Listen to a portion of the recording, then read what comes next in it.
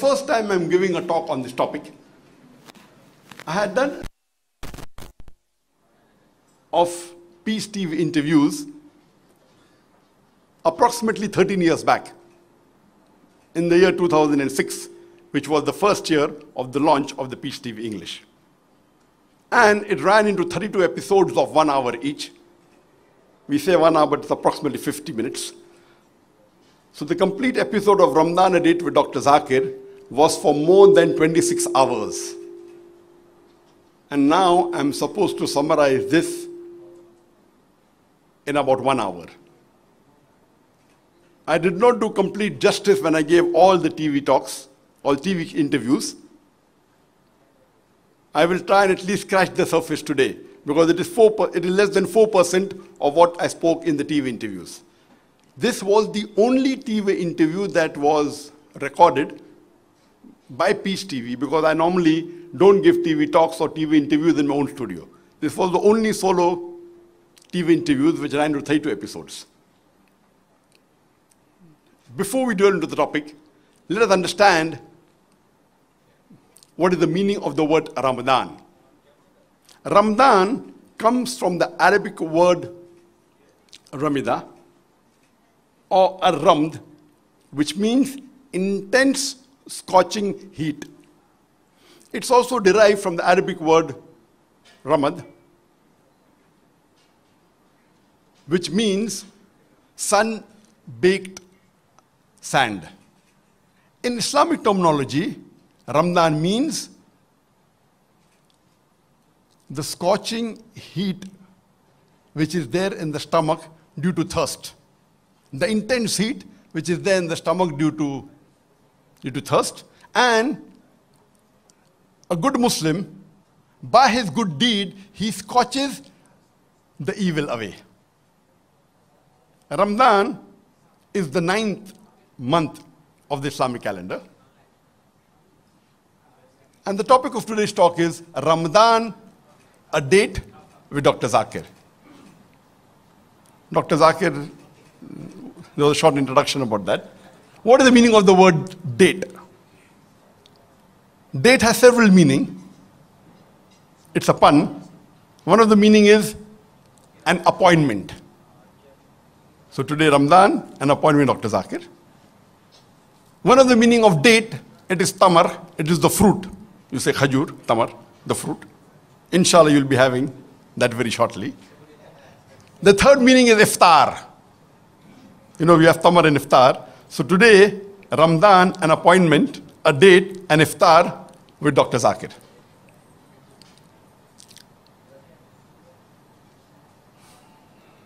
Our beloved Prophet ﷺ said, it's mentioned in Sahih Bukhari,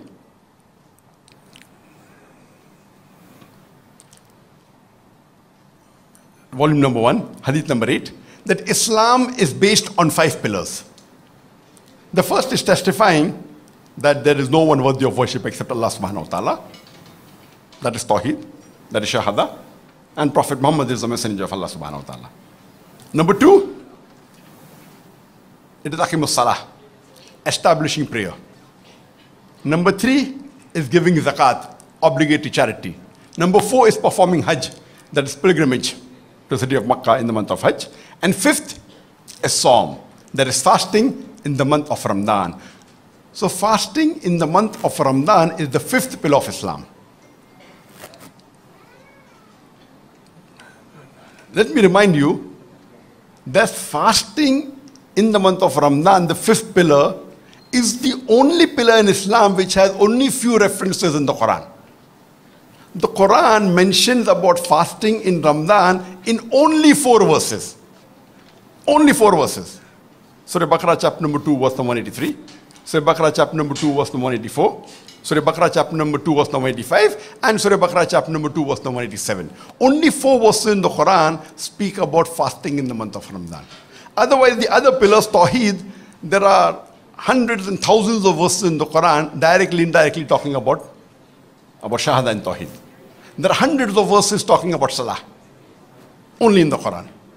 Hundreds of verses talking about Zakat. There are several verses talking about Hajj. But as far as the fifth pillar of Islam is concerned, Psalm, fasting in the month of Ramadan, there are only 4 verses. Surah Baqarah, chapter number 2, verse 183, 184, 185 and 187.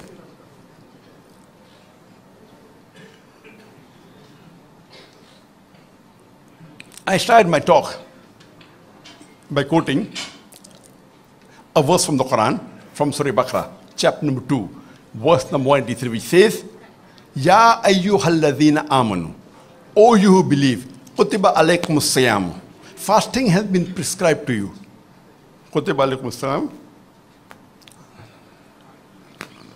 Kama kutiba alaykum min qablakum. As it was prescribed to people who come before you, so that you may learn taqwa, self-restraint. La'allakum taqilun. Allah has prescribed to you fasting as it was prescribed to people who came before you, so that you may learn taqwa.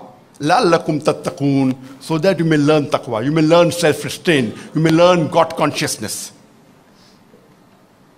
So one of the major reasons that fasting has been prescribed to the believers, to the Muslims, is so that you may acquire taqwa.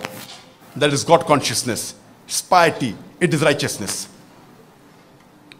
Today the psychologists they tell us that if you can control your hunger, you can control almost all your desires. And we know that every machine, it requires a servicing. Sometimes maybe servicing every month, sometimes every 3 months, sometimes every 6 months, sometimes yearly. If you allow me to call the human being a machine, it is the most advanced machine that Allah subhanahu wa ta'ala has created. Don't you think we require a servicing? So I say this month of Ramadan, the fasting in the month of Ramadan and the complete month of Ramadan is the annual servicing of the human body and the human soul. It is the annual overhauling where we come closer to Allah subhanahu wa ta'ala. And if we can control our hunger, we can control almost all your desires. And Allah says in the Quran in Surah Baqarah chapter number 2, verse number 184, that is the next verse, that fasting has been prescribed to you for a fixed number of days. But if you are ill or if you are traveling, you can make up the prescribed days later on. And if it's difficult for you, like if you're very old, then you can feed the indigent. And if you feed more, it is better. But the best is to fast. The next verse, Allah says in Surah Baqarah chapter number 2, verse number 95. Ramadan was the month in which the Quran was revealed as a guidance to humankind, as a sign of guidance and criteria to judge right from wrong. Ramadan is a blessed month in which the Quran was revealed. And we know from various hadith that Archangel Gabriel every year during Ramadan used to come and revise what was revealed of the Quran with our beloved Prophet Muhammad. Whatever was revealed till that time, everything was revised and rehearsed by Archangel Gabriel with the Prophet Muhammad. And the last year before the demise of our beloved Prophet Muhammad, in the last Ramadan, Archangel Gabriel, he rehearsed it twice. In order, because when the Quran was revealed, it was revealed in a different order. But what we have today is the order that was ordained by Allah subhanahu wa ta'ala. It was revised by Archangel Gabriel every Ramadan, and the last Ramadan twice with the beloved Prophet Muhammad. And the verse continues, Surah Baqarah chapter 2, verse 85, that those who are at home, they should fast in the month of Ramadan. And those who are traveling or ill, they may make up for the number of prescribed days later on. And Allah subhanahu wa ta'ala, He wants facilities for you. And He does not want to put hardship on you. Therefore, make up the number of days and you glorify Him. The fourth verse of the Quran talking about fasting of Ramadan is in Surah Baqarah, chapter number 2, verse number 287, which says, that permitted for you during the nights of fast is approaching your wives. Hunna libasul lakum wa antum libasul lahunna. They are your garments and you are the garments. Allah says the wives are the garments of the husbands and the husbands are the garments of the wife. The role of the garment is to protect and beautify one another. The role of the husband and wife in Islam is to protect and beautify one another and to support one another. And the verse of the Quran continues that you have to fast during the month of Ramadan. And after Allah says, Hunna libasul lakum wa antum libasul lahunna, Allah continues and says, we know, we are aware that you used to secretly associate with your wife. But Allah has turned to you and has forgiven you. Now you can approach and associate with your wife. And eat and drink till the white thread of dawn is differentiated from the black thread of dawn. And continue fasting till the start of night. But when you're in i'tikaf, retreat in the mosque, do not approach your wife. These are the rules laid down by Allah subhanahu wa ta'ala. These 4 verses of the Quran are the only verses which talk about fasting in Ramadan. There are other verses of fasting in the Quran which are not related to Ramadan but other fasting like kafara, if you are not able to slaughter during Hajj, etc. These are 7 verses in the Quran. It's mentioned in the Quran in 7 verses. Allah mentioned the fast not related to Ramadan in Surah Baqarah, chapter number 2, verse number 196. It's mentioned in Surah Nisa, chapter number 4, verse number 92. In Surah Ma'idah, chapter number 5, verse number 89. In Surah Ma'idah, chapter number 5, verse number 95. In Surah Maryam, chapter number 19, verse number 26. It's mentioned also in Surah Azab, chapter 33, verse number 35. And in Surah Mujadila, chapter number 58, verse number 3 and 4. These are the 7 verses where fasting are mentioned, which are not related to Ramadan. Time will not permit us to go into detail.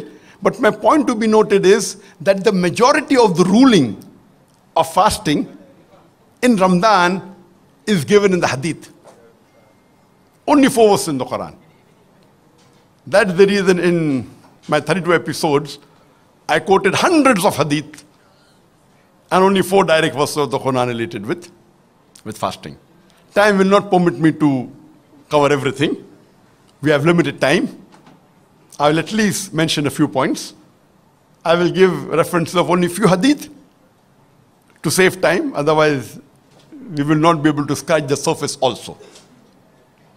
I'll quote the important hadith related with fasting, along with references, and the remaining only the matter.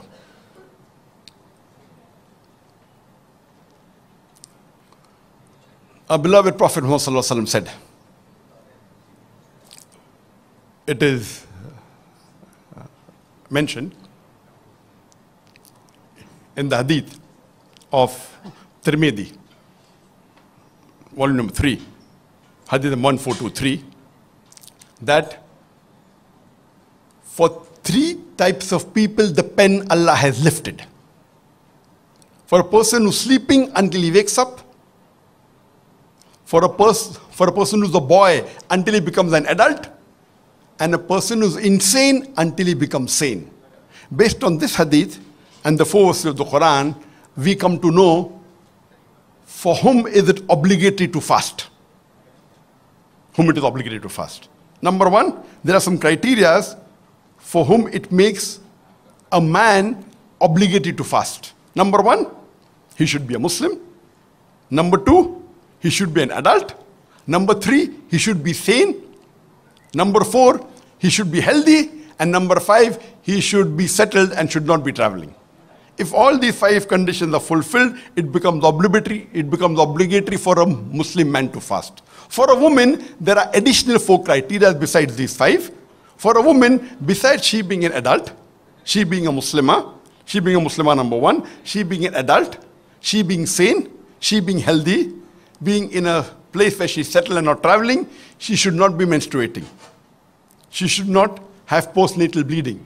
She should not be breastfeeding, and she should not be pregnant. So if these 9 criteria are fulfilled, it becomes obligatory for a Muslim man or woman to fast. As far as exemption, the categories which are exempted for fasting, there are 3 categories. Those which do not have to compensate for the fast they have missed. There are 3 types. A Muslim, a person who's a minor, and a person who's insane. The second category, those who have to compensate for the fast they have missed when the condition is reversed. There are 8 categories in this. Number 1, that's the menstruating woman. A woman who's undergoing postnatal bleeding. A woman who's pregnant. A woman who's breastfeeding.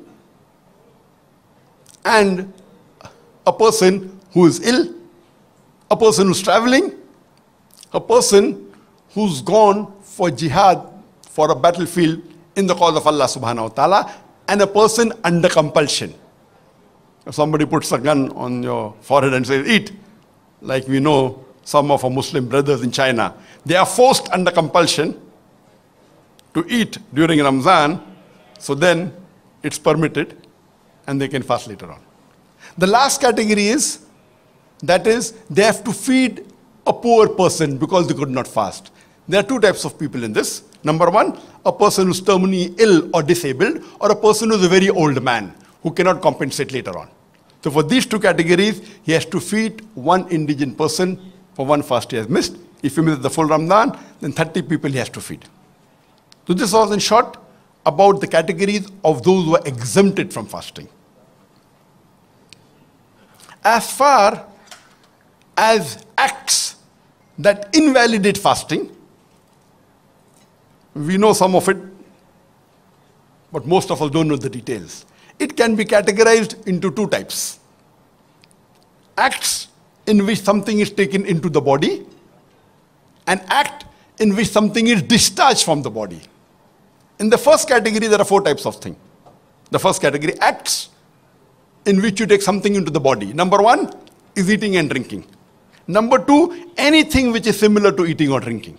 Number 3, medicine, pills, injection, which are in the form of nourishment, which are taken into the body, including blood transfusion. Number 4, kidney dialysis or something similar, where the blood is taken out, it is purified, supplemented, and put back into the body. Put back into the body. All these 4 things in the first category, it invalidates the fast. In the second category, where something is discharged out of the body and the fast is invalidated. Number 1 is sexual intercourse. Number 2 is masturbation. Number 3, it is the menstruation. Number 4 is postnatal bleeding.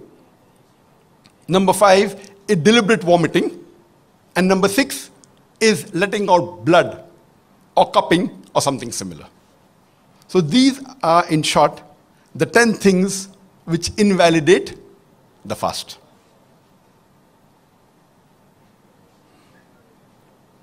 Our beloved Prophet Muhammad said, it's mentioned in the Sahih Hadith, in Sunan Tirmidhi, volume number 3, Hadith number 2106.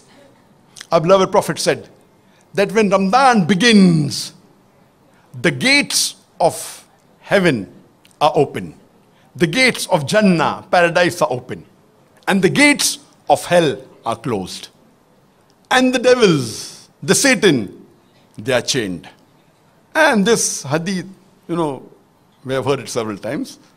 And when I was a kid also, I heard it. And that time I used to think, and I'm sure you might have also thought, that if the Satans are chained, if the devils are chained, then how come people do sin in the month of Ramadan? We see people robbing, we see people doing zina, we see people doing crime in the month of Ramadan. Have you ever thought that if the devils are chained, then how come yet people sin? Have you thought this before or not? Who has thought before? Who has thought of this before? 8, 10 people. Who has thought of this before? Oh, mashallah, more people. Do you have the answer? Who has the answer? Yes, we do agree, all of us, that during Ramadan, the sin throughout the world decreases. There has been a survey on that. That's without doubt. But it is not zero. I'd like to give you an example for a better understanding. When a tiger or a lion, when the lion or a tiger is chained, are you safe from that lion or not? Yes or no? Yes, we are safe. But there is a criteria. As long as you do not come very close to the tiger. If the tiger is chained with a 10-meter chain, you should stay at least 15 meters away. If you come closer than 15 meters to that tiger, then you can get attacked, you can get killed. Right or wrong? As long as you are far away, longer than the distance of the chain, a few meters, because the tiger itself is about 3-4 meters long. So if the chain is 10 meters long, you have to stay at least 50 meters away, then you are safe. The tiger cannot harm you. Similarly, according to my understanding, my logic, I'm a Dai, I read the Quran, I read the Hadith, give an answer which is not against any other Hadith, and then ask with the scholars and they agree.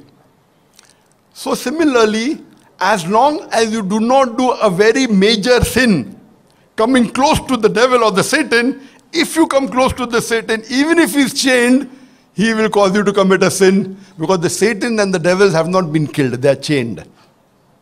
So according to my understanding, as long as you stay away from the major sin.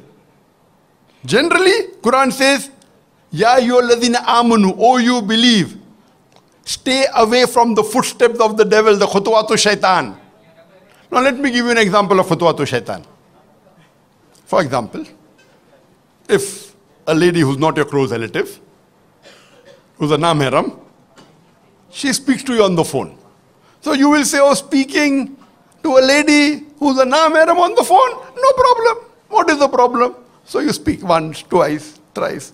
Then she says, why don't we have coffee together outside in a cafe, maybe McDonald's? And you say, having coffee with a namharam girl, what's the problem? No problem. So you have coffee with her. You have a couple of times. Then she says, let's have dinner together in a restaurant. So then you have dinner together in a restaurant. Then she says, let's spend the night together. Then you spend the night together. So this is an example of khutuwatu shaitan. It starts with a phone call, no problem. Having coffee together, no problem. Having dinner together, no problem. Sleeping together, no problem. Khutuwatu shaitan. Now, in Ramadan, the devils are chained. But in Ramadan, if you go to a red light area, you're coming too close to the devil. The chances of you doing zina is high. So my understanding is that in Ramadan you are safe, but don't do major sin. Don't come close to the devil, and inshallah you will be safe. Inshallah. This is the best and highest level of taqwa and iman during the month of Ramadan. Our beloved Prophet said in the hadith that the gates of Jannah, paradise, are open, and the gates of hell are closed. Somebody asked me the question that if the non-Muslims die during Ramadan, where will they go? Where will they go? I can't hear. Where will they go? Sorry? Hell. But the gates of hell are closed. Our Prophet said that, and our Prophet cannot lie, na'uz billah. How do you explain this hadith? When the gates of Jannah are open and the gates of hell are closed, and if a non-Muslim dies, what will happen? So I thought for a while, and then I got the answer with the help of Allah subhanahu wa ta'ala. When the hadith says that the gates of Jannah are open, that means, okay, entry is free, but at least you have to enter. Correct? If you don't make the effort of taking a step into the gate, how will you go to Jannah? For example, you say, I will not offer salah. Our beloved Prophet said in Sahih Muslim, volume number 1, book of Salah, the difference between kufr and iman is salah. So if you don't offer salah, the gate is open, entry is free, but you're doing such a big sin. It is the fourth major sin according to Imam al-Dhahabi. Then how will you enter Jannah? The gates are closed, But some people are doing such big sins that they want to jump over the gate and go. If you do shirk, that means the gates of hell are closed. What you're doing? You're jumping over the gates and going into hell. So if you do shirk, which is the greatest sin in Islam, what are you doing? You're jumping over the gates of hell. Anyway, this is just for understanding.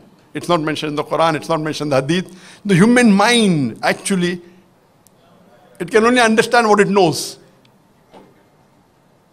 So a person who's a kafir, he is doing shirk. He is going out of the way and jumping over the gates of hell to enter into it. Then who's to blame? The person who's doing the sin. So this was just 3 analogy I've given you to understand the hadith. And this is a very important hadith.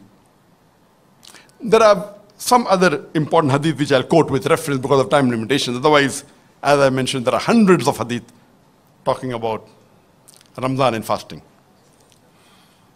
Our beloved Prophet Muhammad said, it's mentioned in Sahih Bukhari, volume number 3, hadith number 1901. Our beloved Prophet said that anyone who fasts in the month of Ramadan, the complete month of Ramadan, with sincerity and seeking the reward of Allah subhanahu wa ta'ala, Allah forgives all his past sins. So easy. Allah is so generous. This is the month of forgiveness. If you fast the full month of Ramadan, 29 or 30 fasts, with sincerity and seeking the reward from Allah, Allah will forgive all your past sin. It's mentioned in Sahih Muslim, volume number 1, hadith number 552.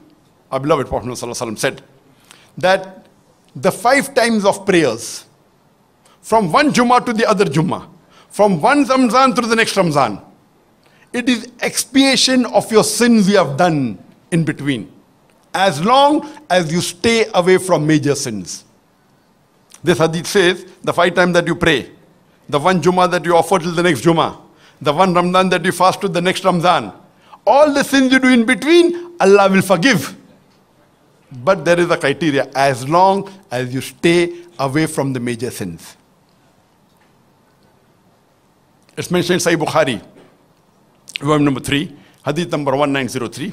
Our beloved Prophet ﷺ said that if a person cannot give up his false speech and evil actions, Allah does not require him to give up his food and drink.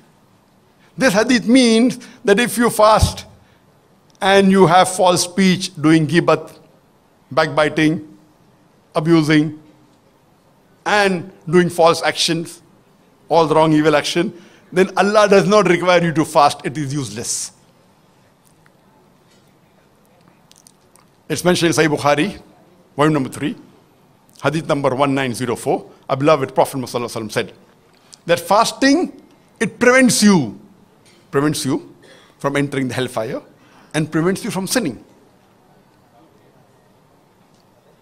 It's mentioned in Sunan Ibn Majah, volume number 6, hadith number 6626, that fasting and Quran will intercede you on the day of judgment. Fasting will say, "O our Lord, this person fasted and stayed away from food and drink and desires during the day. So I want to intercede on his behalf." Can the people not talk over there, please? I would request the crew. Over there that please, if they can keep silent. Jazakallah. I think somebody else is there talking. Can the crew please? It will be appreciated if you can keep quiet, please. Jazakallah shukran. The Quran will say, "O our Lord, this person, he stayed away from sleeping at night. I will intercede on his behalf."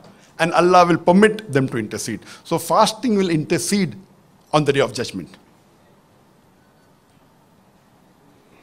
It's mentioned in Sahih Bukhari, volume number 3, hadith number 1904. that our beloved Prophet ﷺ said that all the actions done by the Son of Man is for himself alone.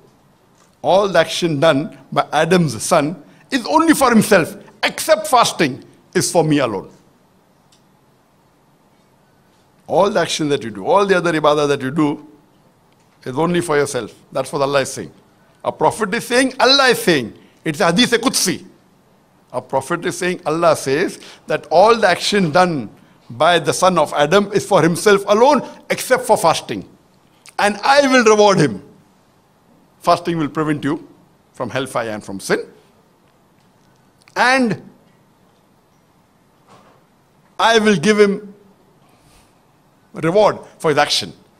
And if he abstains from having sex with his wife or quarreling, and if he gets angry, someone instigates him, he should not get angry.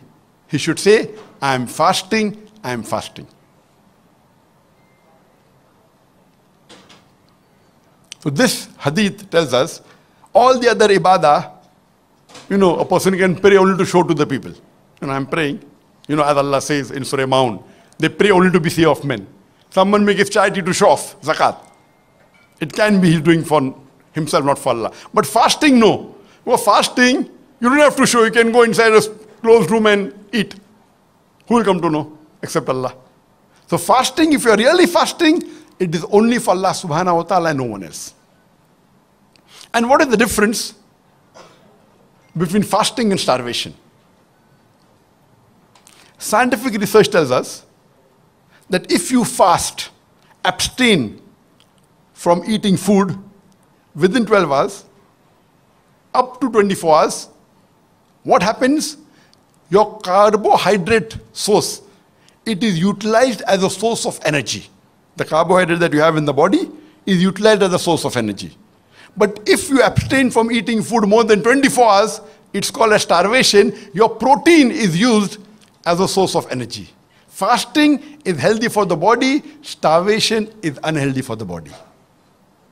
And fasting is actually 12 hours plus minus few hours. So scientific research says that fasting is beneficial for the body. Inshallah, if time permits, we will give more points about that later on.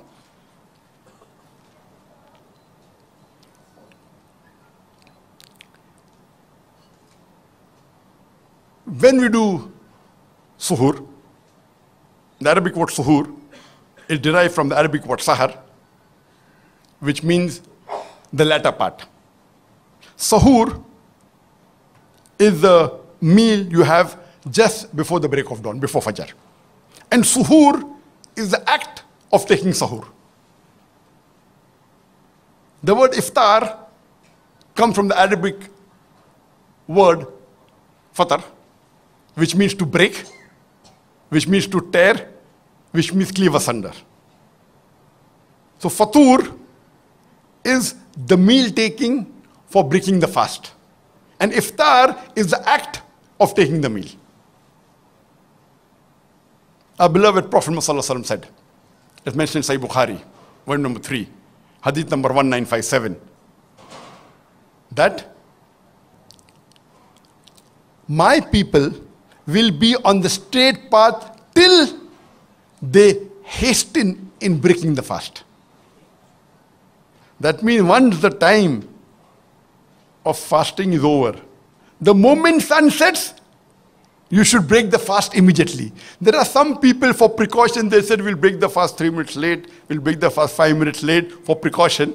Our beloved Prophet said, my people will be on the straight path. It's hadith of Bukhari.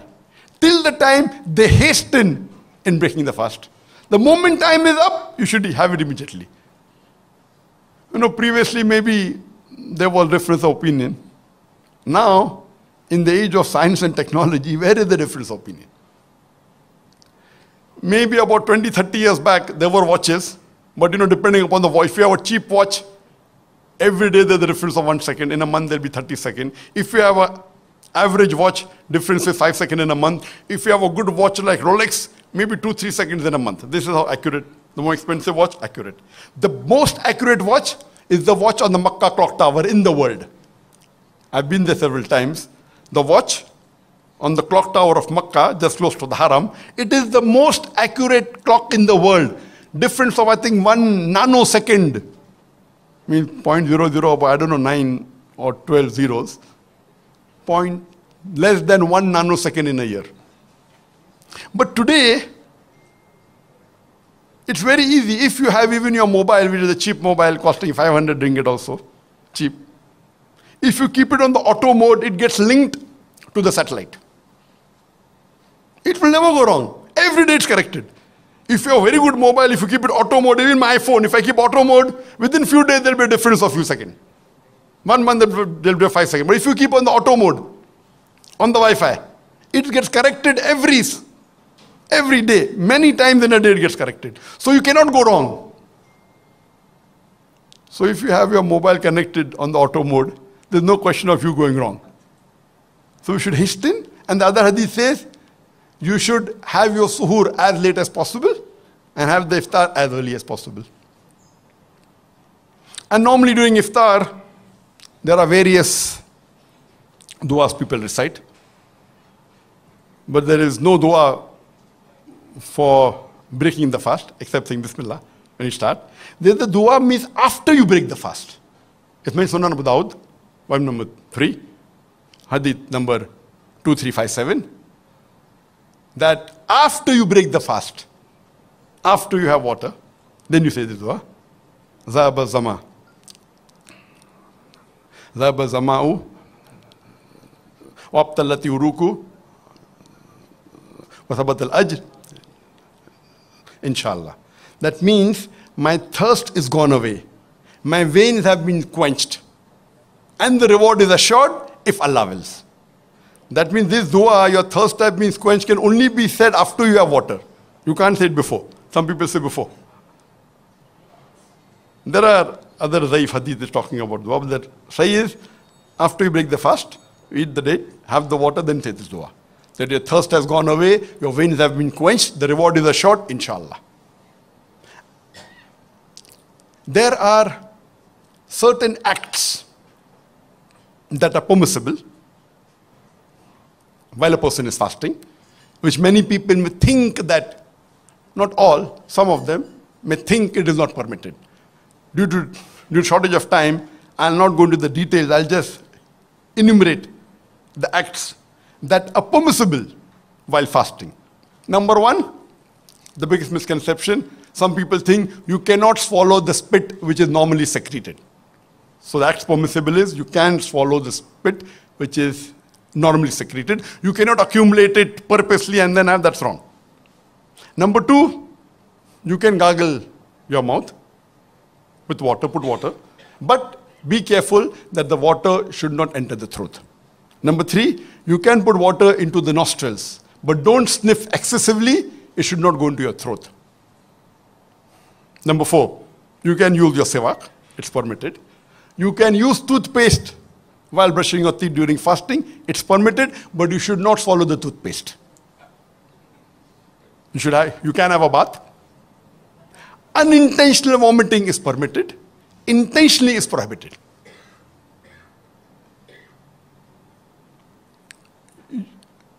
You can take injections which do not contain nourishment. You can take tablets which are sublingual. Many people may not be aware. I'm a medical doctor. If you have angina, you take sublingual tablets, when you put the tablet below your tongue. That time, you don't swallow it. Through the cutaneous from the mouth, it goes into and the action is done. So you're not breaking your fast. As long as you don't swallow the tablet, you're taking a sublingual tablet, keeping below your tongue, it gets absorbed, the medication is done, you don't swallow the tablet, that is permissible. You can put nasal drop or ear drops, permissible as long as it does not enter the throat. You can put eyeliner in the eye, permitted. You can wear perfume, it is permitted. You can have a bath, it's permitted. You can do per vaginal examination, it's allowed. You can put any instrument into the body or any scope for doing investigation is permitted. You can take out blood from your body to test the blood, it's permitted. You can put lotion and skins, or lotion or cream on your skin, it is permitted. You can kiss or embrace your wife as long as you don't go into the prohibited act, that's permissible. You can have a wet dream, that's permissible. In the nights of fasting, you can approach, have intercourse with your wife, it's permitted. You can be in the state of janaba, ceremonial impurity, it's permitted. For example, at night you may have a wet dream or you had a relationship with your wife and you get up and the time for fasting has started, it's permitted. Your fasting is valid as long as you have a bath as soon as possible. So these are the few important misconceptions that were there in the minds of the Muslims. All these acts that I mentioned, these 20 acts, they are permissible. Let us try and find out what are the objectives of fasting. As far as the objective of fasting is concerned, number one is seeking the pleasure of Allah subhanahu wa ta'ala. As I mentioned, hadith of Sahih Bukhari, point number 3, hadith number 1904, that the only act done by the son of Adam for Allah is fasting. So we do it for seeking the pleasure of Allah. Number 2, to acquire taqwa. La'allakum tattaqoon. To acquire taqwa, God consciousness, piety. Number 3 is to enter Jannah. There are 8 gates of heaven. Those who fast will enter through the gate of Rayyan. Number 4, for getting reward from Allah subhanahu wa ta'ala. Number 5, for expiation of sins, which I mentioned in the hadith earlier. Sahih Bukhari, volume 3, hadith number 1903. It is for seeking forgiveness from Allah subhanahu wa ta'ala. It is for interceding on the day of judgment, objective of fasting. For knowing the bounties of Allah subhanahu wa ta'ala. For increasing your determination and your willpower. For increasing your good deeds. For increasing your honesty. For increasing your self-control. All these are objectives of fasting. And to prevent you from going to the hellfire. To narrow the path, to constrict the path of the Satan. To abstain from false speech, to abstain from false action. These are the 16 objectives of fasting. So we had the 20 acts permitted in fasting. We have the 16 objectives for fasting. Let's discuss the medical benefits of fasting. I told you the definition of fasting as compared to starvation. Let us discuss the medical benefits of fasting. Number 1, it is healthy weight reduction. Most of the weight reduction that you have in the society is unhealthy. But fasting is a healthy weight reduction. It gives rest to the digestive system of your body. Number 2. Number 3, it reduces the sugar level and stabilizes the insulin in your body. Number 4, it reduces the LDL cholesterol, low density level cholesterol. We call it as the bad cholesterol. It reduces it. Number 5, it boosts the immunity of the body. Number 6, it boosts the growth hormone so that the aging process is lowered and the longevity of the life increases. Number 7, it increases the detoxification. Number 8, it increases the resistance towards the oxidation stress. Number 9, it reduces the high blood pressure. Number 10, it reduces the inflammation. Number 11, it protects the brain and improves the brain function. For each scientific fact, we can give a small talk of a few minutes. Time will not permit. So only scientific benefit of fasting will take a few hours if you go into detail.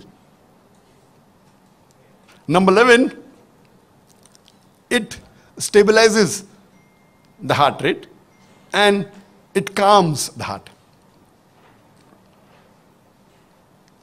Number 12, it increases the production of T cells. Number 14, it increases the breakdown of fat and reduces the triglycerides. Number 16, it reduces the chances of having kidney stones. Number 16, it reduces the pressure on the liver. Number 17, it reduces the secretion of the glands that causes ulcers normally. Number 18, it prevents the Alzheimer's disease. Number 19, it helps in the cure of asthma. Number 20, it helps in the cure of disease such as cardiovascular disease. And it helps in the cure of pancreatitis. It helps in the prevention of cancer. It helps in the cure of addiction. It helps in the cure of an alcoholic. If you can abstain from having alcohol from dawn to sunset, you can abstain from having alcohol from the cradle to the grave. It helps in the cure of a chain smoker. If you can abstain from smoking from dawn to sunset, you can abstain from the cradle to the grave. It helps in regeneration of your body. It helps in various skin disorders. These were the 28 medical benefits of fasting.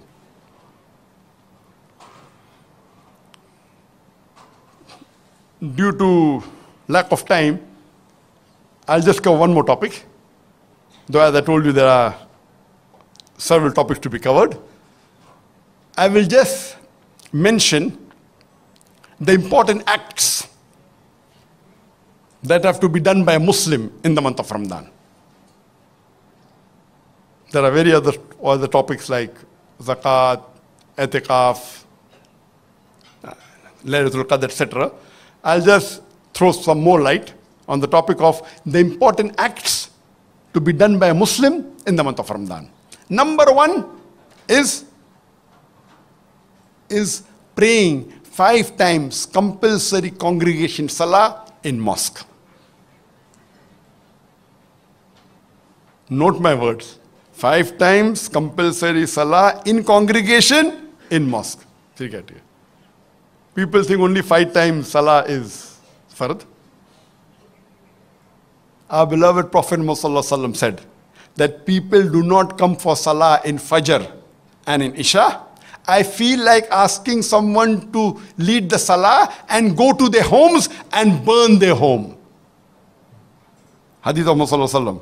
There are several hadith, Sahih hadith. The Prophet said, those who do not come for salah in the mosque, I feel like going and burning their homes. Based on this, almost all the scholars, except for a limited few, say it is fard to offer compulsory congregation salah 5 times in the mosque. Except for the Hanafi school of thought, where they say it's a very important high level of sunnah. Close to fard but not fard. All the other 4 Aimma, Imam Shafi, Ahmad ibn Hanbal, Imam Malik, all 3 of them says praying in the mosque 5 times in congregation is fard. Some scholar like Imam al-Dhahabi and other scholars like Ibn Qayyum, they say that if you do not pray compulsory 5 times salah in the mosque, it's ghunaya kabira. It's not only a sin, it's a major sin. And Imam al-Dhahabi in his book of Kabair places at number 65. If you do not pray 5 times compulsory salah in a mosque in congregation, Imam al-Dhahabi places it in the 70 major sin, he gives it number 65 major sin. And Ibn Qayyum also says it's a major sin. But almost all agree it's a fard. Some scholars say if you don't do, it's a major sin. So, number 1, every day you have to do, but at least in Ramadan, when the devils are chained, that time you offer 5 times salah. This is for the men, of course, not for the women. That they have to offer 5 times compulsory salah in the congregation, in the mosque. Number 2, fast all the days of Ramadan. Number 3, pay zakat if you have to pay, if it's due on you. Number 4, abstain from all haram. Number 5, offer the salah, the muqadda salah. Muqadda salah means the stressed sunnah, sunnat muqadda, means those which are highly recommended sunnah salah. And a prophet said, if you pray 12 rakah sunnah salah, you will be like this to me on the day of judgment, as close to these 2 fingers on the day of judgment. And these 12 rakats, we know, the 2 rakah sunnah salah of the fajr, before the fajr salah, the 2 plus 2 sunnah salah, 4 sunnah salah before the zuhr salah, 2 rakat after the zuhr salah, and 2 rakat after the maghrib salah, and 2 rakat after the isha salah. These 12 are sunnat muqadda.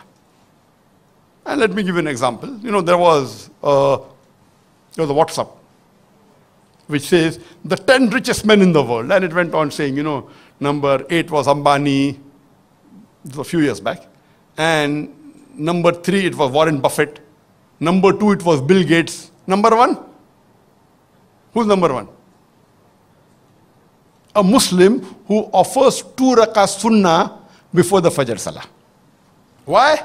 Because our beloved Prophet Muhammad said, the 2 rakah sunnah salah before the fajr is more valuable than the earth and the wealth in it. Bill Gates, $100 million. Jeff Bezos now, 160 million. After divorce came down to maybe 120 million.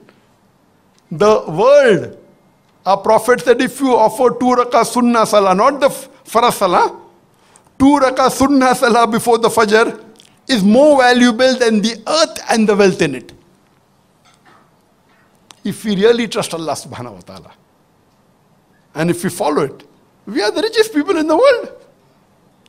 But how many of us have faith in Allah? That's a separate question. So number 5 was sunnat muqadda salah. Number 6, that you eat your suhoor. Number 7, have suhoor as late as possible, just before the adhan. Number 9, that have the futur as early as possible, immediately after sunset. In futur, have dates and have water, that is the sunnah. The dua that a fasting man does, a fasting person does, accepted. And if you do dua just before the iftar, Allah subhanahu wa ta'ala accepts that dua. While iftar, you read the authentic dua after opening the iftar. Feed the people during iftar, especially the poor people. That's number 12. Feed the people. If you feed the person who's fasting, you'll get sawab, especially the poor people. Pray the Taraweeh. That's number 13. That's 8 rakat, some say 20, no problem. That's another topic. Pray the Salatul Duha, preferably 4 rakat. Give charity excessive as much as possible, besides your fard zakat. Read as much of the sunnah dua as much as possible. When you're going to the toilet, there's the dua. Coming out of the toilet, there's the dua. Going out of the house, there's the dua. Entering the mosque, there's the dua. Coming out of the mosque, there's the dua. Wearing clothes, there's dua. As much as possible. Do as much as zikr as possible during the days of Ramadan. Read as much of Quran with translation if you don't understand Arabic. Do as much of good deeds as possible. Do not get angry. When someone provokes you, say, I'm fasting, I'm fasting. Do i'tikaf the last 10 days and nights. Search for the Laylatul Qadr during the last 10 nights. Do Qiyamul Layl, besides the Taraweeh, Qiyamul Layl in the last 10 nights. Do Tazkiyah Nafs. That's point number 25. Point number 26. Do as much as sunnah as possible. What you know of the Prophet Muhammad. Read as much as authentic hadith of Muhammad. Use the siwak, that is the miswak. abstain from things which are makruh. If possible, do Umrah in the month of Ramadan. Our beloved Prophet said, if you do Umrah in the month of Ramadan, you get the sawab of Hajj. Do as many good deeds as possible. Forgive other people's fault. Do as much of Islah with the Muslims as possible. Do dawah with the non-Muslims in the month of Ramadan. Read the Sunnat-e-Ghair Muqadah. That is the recommended Sunnah, but the less recommended, less stressed. And there are 8 rakats. That 2 plus 2, 4 rakat before the Asr Salah, 2 rakat before the Maghrib Salah, and 2 rakat before the Isha Salah. Do as much of supplication and dua as much as possible. Read the seerah of the Prophet. Hear the lectures of authentic Islamic scholars. Attend them. See various Islamic programs or scholars so your knowledge increases. Give time to your family. Do not waste a single minute. Be cheerful and happy. And see to it that you spread the cheerfulness and happiness around you. These are the 42 important acts that I recommend during the month of Ramadan, and inshallah, it will get you closer to Allah subhanahu wa ta'ala. I've cut short my speech to approximately 50 minutes so that we have more time for question and answer session. We started a bit late due to technical errors. We actually had 1 hour for the talk and 1 hour for the question and answer session. I gave 15 minutes talk so that we at least have half an hour, 40 minutes for the question and answer session. So if anyone has any questions, I know there'll be many. Any questions on the topic Ramadan, a date with Dr. Zakir? You're most welcome to ask. Please keep the question brief. It should be in 2 or 3 sentences. If the question is more than 2 or 3 sentences, it becomes a short speech. Please mention your name and your profession so that I will be in a better position to reply. And inshallah, we'll have about half an hour to 40 minutes of the question and answer session. Wa akhiru da'wana alhamdulillahi rabbil alamin. Alhamdulillah. Alhamdulillah. Thank you, Honorable Dr. Zakir, for the insightful talk. As we know, we shall now open the floor for Q&A. One person, one question, please. Due to time constraint, just a few words and pose a question. So please state your name and your profession. And now we shall begin. Open the floor for any Q&A. There's one. Yes. You can use the microphone. On the floor, there's 4 microphones. Shall we have the first? All right. We have the first here.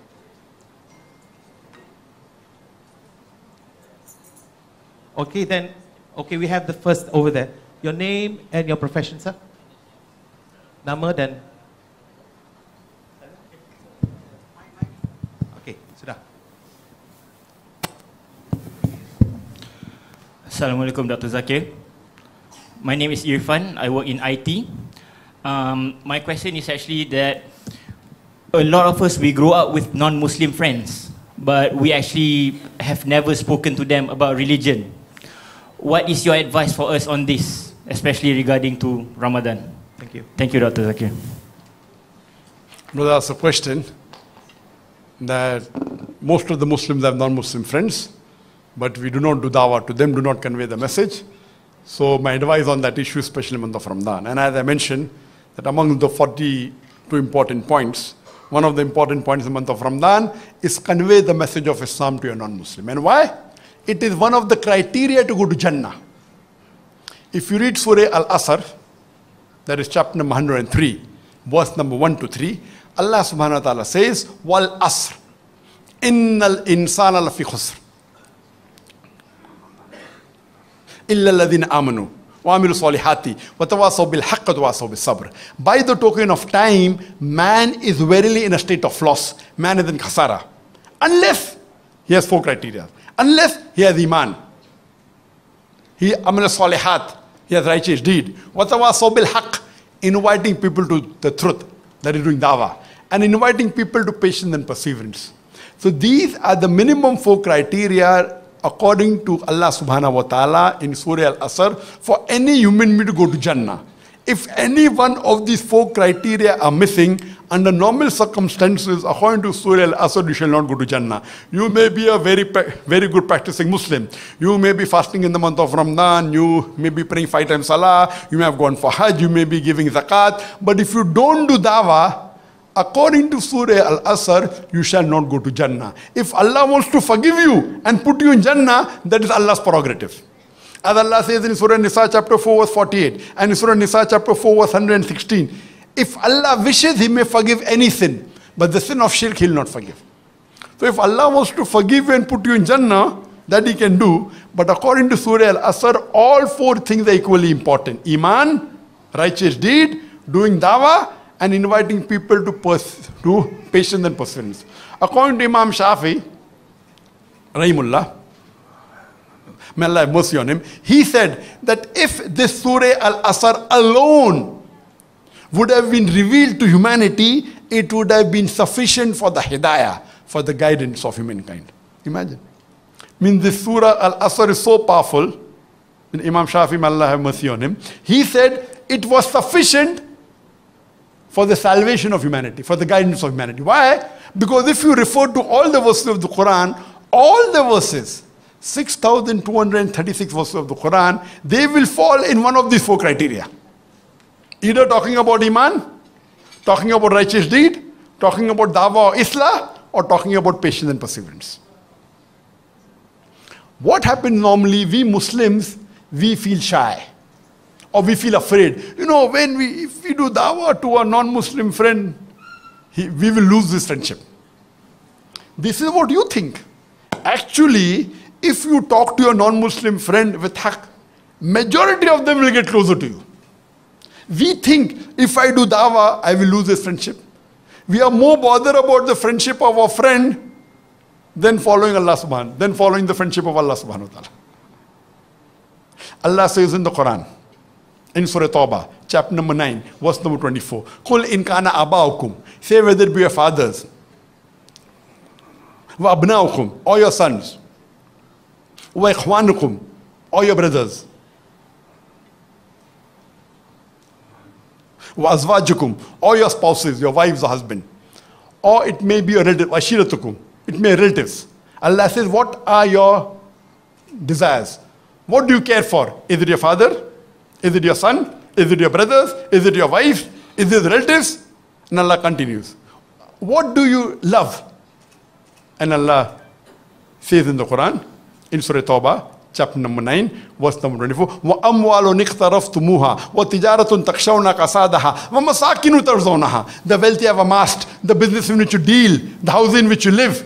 All these 8 things, if you love, Allah continues, that if you love more than Allah and His Rasul, Allah says in the Quran, that وَأَحَبَّ إِلَيْكُمْ مِنَ اللَّهِ وَرَسُولِهِ وَجِهَادٍ فِي سَبِيلِهِ. If you love all these 8 things more than Allah, His Rasul, and doing jihad, striving and struggling, doing dawah in the way of Allah subhanahu wa ta'ala, Allah says, فَتَرَبَّصُوا, wait, حَتَّى يَأْتِيَ اللَّهِ بِأَمْرِهِ.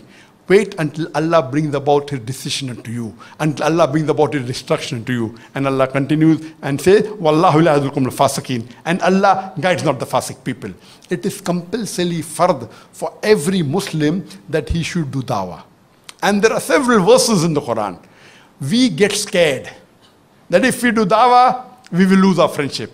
You know, when I was in the medical college in Bombay, Muslims were hardly 3-4%. Very few. And when I used to do dawah with my colleagues and with my professors, when I do dawah, my Muslim friends run away. Now Zakir will, will make us get a thrashing. And my friends used to say, if you do dawah to the professor, they'll fail you. So I used to tell them, if the professor fails me, I'll do one more year dawah with him. So you have to be optimistic, not pessimistic. And Alhamdulillah, today the non-Muslims respect me so much. It is now lately that the Indian government, for the vote bank, they think, let's attack the most popular guy so that we get the vote bank. They are not doing, see, actually people, those who are terrorists in the country, what is the BJP government doing? They are giving them seat to fight the election because they want to have a fear psychosis among the Muslims. that a person who has killed the Muslims, we will give him a ticket so that he wins and the Muslim will be subjugated. And the person who is doing dawah, they want to terrorize him. They want to show that if we can stop a person who's a da'i, then the other Muslims will get scared. We have to have faith in Allah subhanahu wa ta'ala.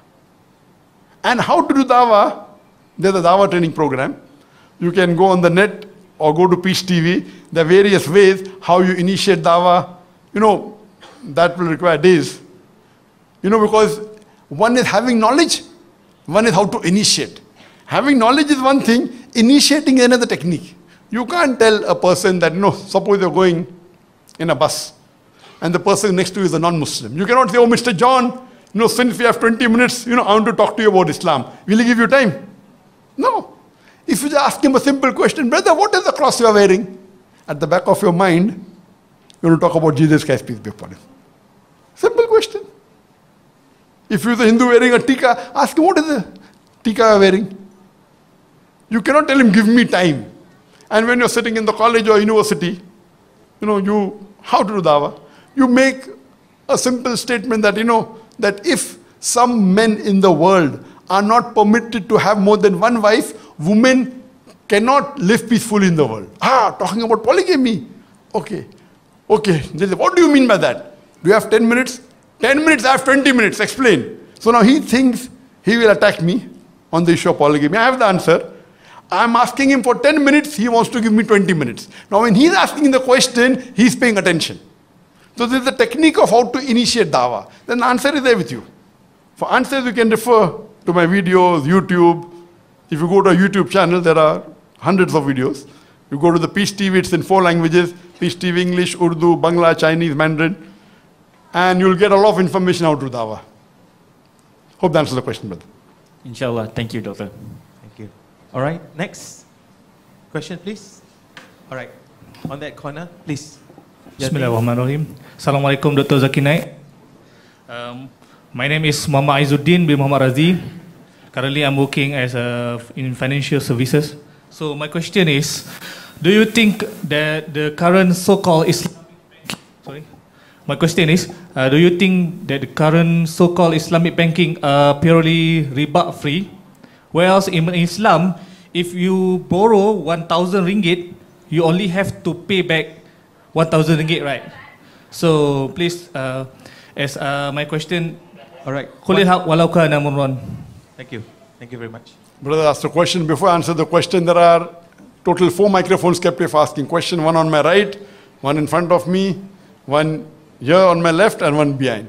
All who like to ask a question can please queue behind the microphones so that we save time between the questions. We have limited time.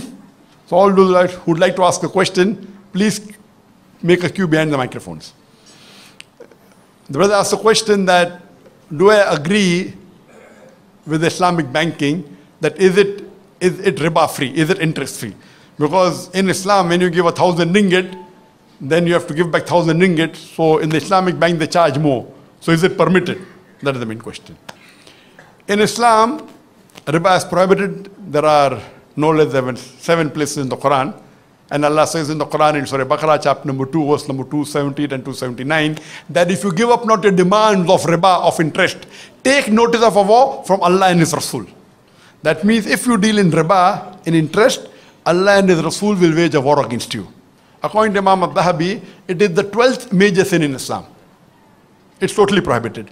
Regarding a question that do I agree that Islamic banking is totally Islamic? See, what you have to realize that the commercial banking is more well controlled throughout the world, though it is haram. The Islamic banking is less. So to ask that is it 100% Islamic, there may be drawbacks. But taking from an Islamic bank is better than taking from a commercial bank. And if you have on the board, on the Sharia board of the Islamic bank scholars, which are well renowned, you can be safe. The minor mistake the bank makes, Allah will forgive you. But regarding your question, when you give 1,000 ringgit, then why do the Islamic bank charge maybe 1,010 or 1,020 or 1,030? They are giving the service charge. Service charge means they are not taking any riba, any interest, but if they have staff, who will pay for the salary of the staff? So as long as they are following the criteria of the Sharia, It's a full system. The Islamic economic system is there. It is quite well researched. As long as you are following the Sharia principle mentioned in the Quran and Hadith, and you don't break them, it is permitted. When they charge you, it is the service charge because they have offices, they have to pay rent, they have got staff, they have to run the operation. So much natural. But in the conventional system, interest is money earned for the money lent. In normal interest, it is linked with time. It is fixed. Okay, you have to pay 5% interest. So every 100 ringgit you take loan in 1 year, you have to give 5 ringgit. If you delay by 1 more year, you have to pay 10. In Islamic banking, they put service charge. It may be exactly 5, no problem. It can be 4, it can be 6. But if you delay, there is no, by law, you cannot charge more. But now to prevent people, if you don't have to charge more, then people will not pay for 100 years. What are you going to do? So the Sharia board came up with a ruling that you can put a penalty. But when you put that penalty, you cannot utilize that money. You can only take that money which you spent in recovering the money. For example, you send one man, he made phone call, you spent X amount of money. That X you can take. The balance penalty you have to give in charity. We don't have time to discuss more details. But as long as you follow the Sharia, the Islamic banking, best is not to take from any bank. Number one. But if you have to take from a bank, take from Islamic bank, it will not be considered haram as long as, unless there is solid proof for you that this bank is actually in the name of Islam fleecing you. There are some banks, I don't want to name them, then it is haram. But as long as you know that on the Sharia board you have good Islamic scholars, no problem, go ahead. Inshallah, you will not be held responsible. But today, Alhamdulillah, Malaysia is the second country in the world which has Islamic banking after Saudi Arabia. In the volume of the world that is there, Saudi Arabia has approximately somewhere close to 34% of the Islamic banking. Malaysia has about 17%, mashallah. It is number 2 in the world. Alhamdulillah. So Malaysia is also very well regulated and you have options, alhamdulillah. So if you want, best is not to take loan. If you have to take, you have no other option, take from an Islamic bank. It is halal, alhamdulillah. Don't take from a conventional bank. It is the 12th major sin in Islam. Hope that answers the question, brother. Thank you. Let's have from this section, please. Assalamu alaikum, my brother. I always watch you on TVs, and I download your YouTube videos, and I went to Papua New Guinea, and I put on a project, and my tribesmen said Papua New Guinea, they watch about you, and they really like it. Alhamdulillah, my brother. Okay, the questions, please. My question is, I am from the Christian background. My name is Muhammad. People they normally call Muhammad Papur. My family is now, they are 7 Adventists, they're Christians, and I'm the only one Muslims in 8 million populations in Papua New Guinea, and we have only 5,000 new Muslims in Papua New Guinea. So my question is, I just come back from Papua New Guinea, and when I was fasting and people keep asking me, what is Ramadan? And I was like, I said, the Ramadan is like 40 days, 40 nights. Jesus was fasting, and Moses was fasting in 40 days, 40 nights. And is there the same fasting month or the different from the Christianity and Islamic perspectives? Thank you. The brother's question basically was, what is the difference between fasting in Islam and the other religion like Christianity? Fasting is also prescribed as the Quran says, fasting has been prescribed to you as it was prescribed to people who came before you. So even the people who came before Prophet Sallallahu Alaihi Wasallam, Allah had prescribed fasting for them. But the rules of fasting differed. In fasting, in the other religions, for example, in Christianity, depending upon which sect you belong to, there are very different sects, you know. In some sect, okay, you don't have to have non-veg, that's it. Don't have non-veg, have vegetable, that is fasting. Some believe in having boiled food. It differs. It is not as strict as in Islam. And if you know the history of fasting in Islam, initially when fasting was prescribed in Islam, it was somewhere close to little less than 24 hours. In fasting in Islam initially was, the moment the night starts after Maghrib, you can eat. Once you sleep, you cannot eat till the next Maghrib. You know, so it was close to little less than 24 hours. So Maghrib you eat, and then once you sleep, so that was fasting. And then the verse of the Quran was evil, which I quoted, Surah Baqarah chapter 2, verse 2, 183. It became, okay, you have to fast from dawn, just before the Fajr Azan, up to Maghrib time. This is the history of fasting. Compared to other religions, like in Hinduism, it is different. In Jainism, their fasting is not to eat, you can drink water. And there it's for a longer period. Some fast for 1 day, some for a few days, some for 40 days. So in different religions, there are different fasting. But the fasting in Islam is scientifically the best. As I told you in my lecture, that if you abstain from food for close to 12 hours, plus minus few hours. So most of the fasting you see in the world, majority of the countries, you have close to 12 hours. Few hours more, few hours less. And this is the best. Your carbohydrate reserves are used as energy, and medically also is the best, and I gave you the medical benefits of that. Hope that answers the question. All right. Please, last one question. Last one. Please, one question. Can we have this later? Because we must give some other people the chance. I would like to give it to a sister, because our time is just so limited. We are about to reach 7 o'clock, where we will stop questions and answers. Can we have one sister, please? Can we have one sister? I see one sister there. Can we have that sister? Right. Assalamualaikum, Dr. Zakir. I'm a mosque tourist guide. Blue Mosque of Shah Alam is very popular among tourists from Japan. This mosque attracts 35,000 tourists from all over the world annually, where 80% tourists. So what's to da'wah to these foreigners? Can you repeat the last sentence, please? Okay. This mosque attracts 35,000 tourists from all over the world annually, where 80% are Japanese tourists. Okay. So what's your advice as to how to do da'wah to these foreigners? Thank you. Thank you. Sister has a question that in Shah Alam, the beautiful blue mosque, and even I've been there, attracts about 35,000 tourists from all over the world, especially Japanese. So how can you do dawah? When the tourists come to an Islamic place, this is the best opportunity for dawah. Because the tourist is coming on his or her own. So that time they are more, the mind is more open. Otherwise, normally, most of the people's minds are closed. So when a tourist comes to a mosque, it's a very good opportunity for doing dawah. And I'm aware that I go to Putra Mosque. And in Putra Mosque, in Putrajaya, every day on average, 2,000 non-Muslims. 2,000 tourists, out of which majority are non-Muslim. The 80% are Chinese. Means in a month about 60,000. In a year, you have more than 700,000 in Putrajaya, Putra Mosque. We do not have to waste this opportunity. When they come to the mosque, you take it an opportunity to do dawah as and when possible. You cannot have a fixed, straight-jacketed way of doing dawah.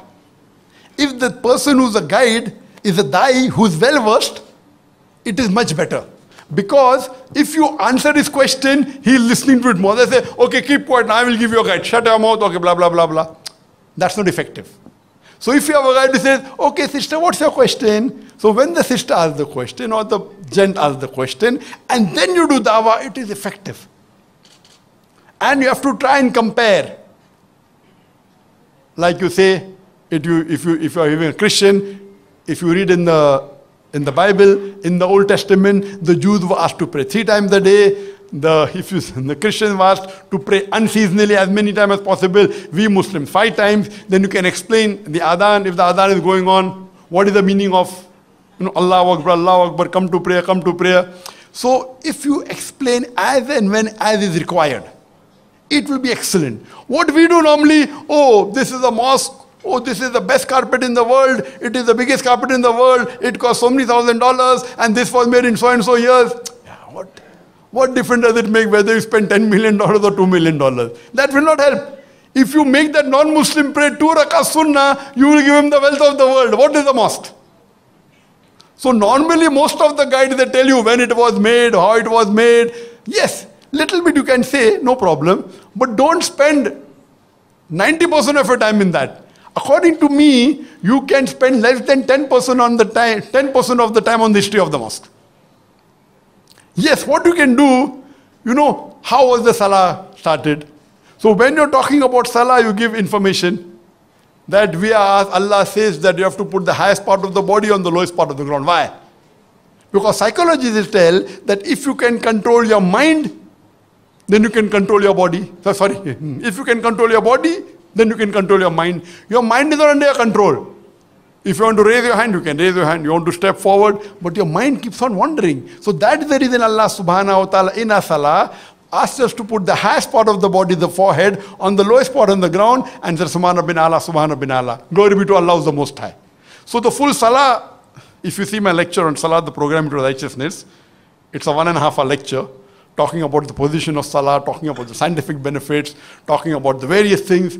Now that itself you cannot finish in the tour. But if you have that knowledge, depending upon the question the tourist asks. So the tourist guide should be well versed, he should be a professional da'i. But what we do, when I go to these mosques, they give only pocket money. Conveyance money to the da'i. They're keeping security, they're paying so much money, they're having such good facility, what a good mosque, mashallah. To da'i, they're giving only coming and going money. Why? I feel the highest paid should be the da'i. Because that will get benefit to the tourist. So if you have an organization here, sister, and go and talk to the government, you can go and talk to religious authority, that why don't you have professional du'ats? Professional da'is who are well versed with the comparative religion. When you meet a Hindu, you talk about the Hindu scripture similarities. What does Hinduism say about salah, about prayers?